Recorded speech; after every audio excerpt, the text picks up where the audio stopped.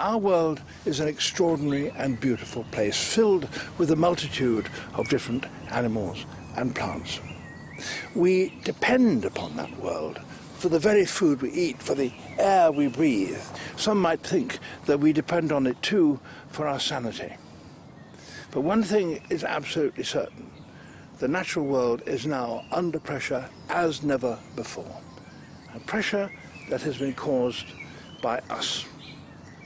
The future is looking very difficult, but something can be done, and something must be done.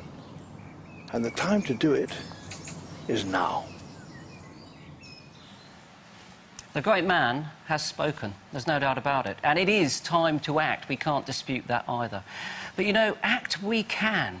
There's no need for any doom, any gloom, because we've equipped ourselves with a remarkable arsenal of 21st century conservation techniques. We've got new ideas, we've got new methods, we've got new technologies that can make a difference. We're just short of one thing, and I'm afraid to say that it's you. Well, the BBC Wildlife Fund was inaugurated in 2007 by the Natural History Unit that for many years, as I'm sure you know, have been making the finest wildlife programmes in the world, and they just felt it was time to put a little something back. So they very rapidly raised in excess of £1 million. I can tell you it's actually £1,646,000 and £46 on top of that.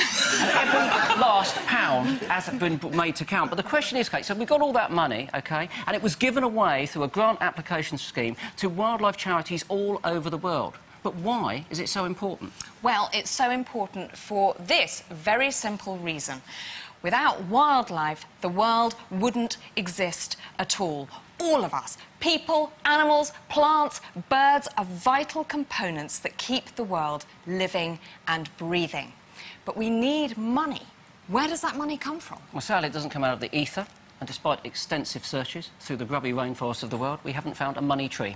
The money, I'm afraid, needs to come Thank you, Chris. from you. Yes, butterflies, bustards, water voles. Water voles. Water vole. Now, sorry, Pete Smith from Wildwood Trust. Wildwood Trust.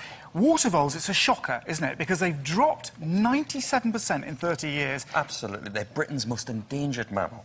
Their species numbers have crashed, and that's because we've wrecked all our rivers. We've stopped them being natural living things. We've stopped them wavering and meandering, creating oxbow lakes, little reed beds. They're now just flood channels, and they're not natural, and all the water voles have died out. And the mink. As well. We have got the mink, but it's the habitat loss that allows the mink to go and kill them, and that's the thing. So it's all about your bankside vegetation. Bankside vegetation. Now, how do the BBC Wildlife Fund help you with the water vole project? Well, they give us lots of money, because what we do, we've got a breeding How much centre. money? How much is lots of money? Well, they've given us £5,000, then they've given us some more money that we've got on another water vole conservation project. Fantastic. So it's fantastic what we did. It's expensive to look after water voles. We need special blood tests. We've got to do all kinds of screening. We've got to feed them, look after them. We've got to survey them. So we've put them on this beautiful area that we've helped. Volunteers have restored this riverbank back to a natural condition at a secret site in Kent, and we've bred up 50 water voles, rescued them from a site where they were going to be destroyed, and we've put them back in there. And we found out we do lots of tests. Has it worked? It has. We've had How do you know it's worked? Well, we put little microchips in them, and we've got scanners that scan them, and we've got experts who can trap them and test them and all that, and lots of number crunching, and they've bred fantastically well. Fantastic. And we've had some reports back from our volunteers, and they've said they've seen young from this year breeding beautifully. Fantastic. Thank you very much indeed, Peter. It's working, and boy, do they need it.